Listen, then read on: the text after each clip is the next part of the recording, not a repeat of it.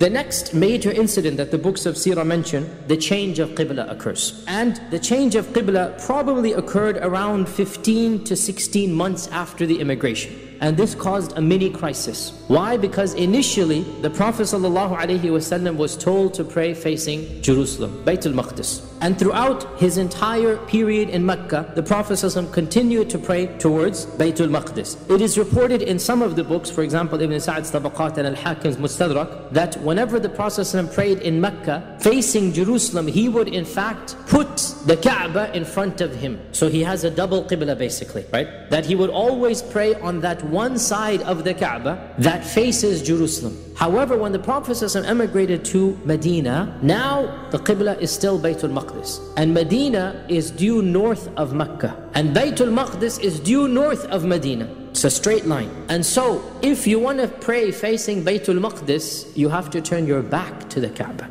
But it is still a part of the Sharia. So the Muslims were praying facing Baytul Maqdis. And it is narrated that once when Jibreel came down with some Quran, the Prophet ﷺ expressed his hope to Jibreel that, "Oh Jibreel, I wish to pray facing Mecca." He even told this to Jibreel. And Jibreel said that, "I am an abd just like you. And I only come with the amr of Allah Azza wa Jal. I can't help you out here. If you want this, make dua to Allah subhanahu wa ta'ala."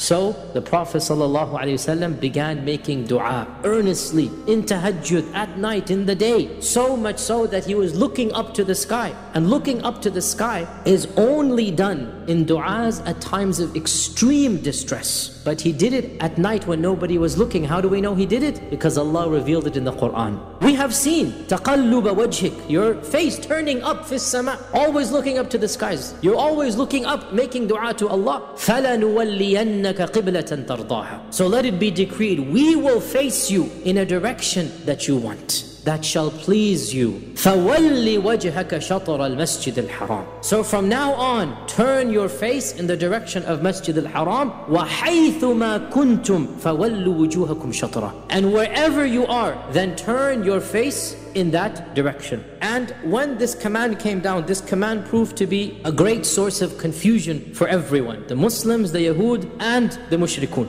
Allah says, سَيَقُولُ السُّفَهَاءُ مِنَ النَّاسِ مَا وَلَّاهُمْ عَنْ قِبْلَتِهِمُ الَّتِي كَانُوا عَلَيْهَا.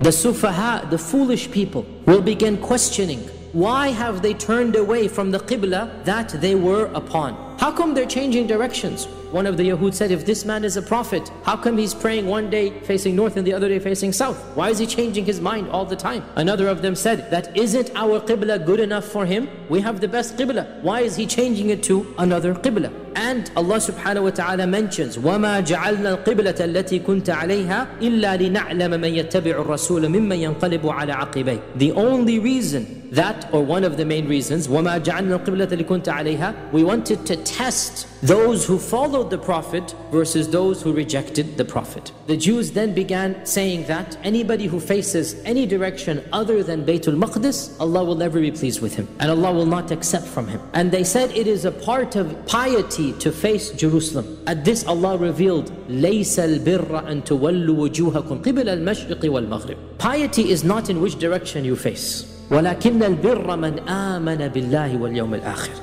Real piety is what's inside. The spirituality, to believe in Allah and the final day, and to give to the poor, and to, Allah Azza wa Jal mentions a whole list of good deeds, right?